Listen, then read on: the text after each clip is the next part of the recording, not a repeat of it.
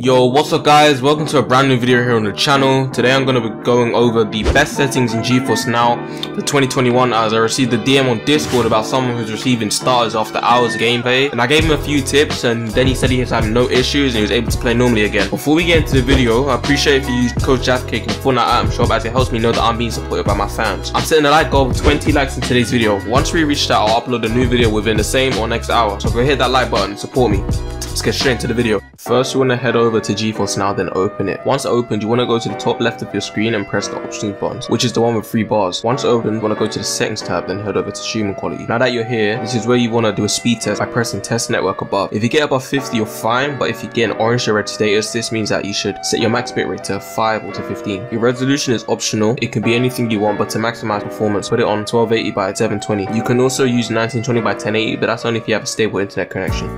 Your frame rate should just be 60 and you just want to turn VSync off. The person that DM me asked for more reducing starter tips, and the simplest answer I gave him was to just disable any devices consuming internet in your house. This is guaranteed to improve performance because whenever I have my TV turned off, my ping on Fortnite goes from 90 with 20% packet loss to 10 to 20 ping. So please, when you're not using anything in your house that consumes Wi-Fi, just disable it or turn it off. Changing your DNS server makes a big difference in your internet, increasing the speed and your bandwidth mostly, which is what we're looking for. So what you want to do is you want to go to your taskbar, you want to go down to your internet icon and you want to right click it. Open network and internet settings and then go to change adapter options. Usually you should have 1 to 2 adapters, which is either Ethernet or Wi-Fi. And what you want to do is you want to right click the one that you use and press property. Then go down to Internet Protocol version 4 and double click it. Go down to the tab that contains DNS and change it from the first option to the second. And then enter either 1.1.1.1 and 1.1.1.0.1 for Cloudflare, or 8.8.8.8 and 8.8.4.4 for Google,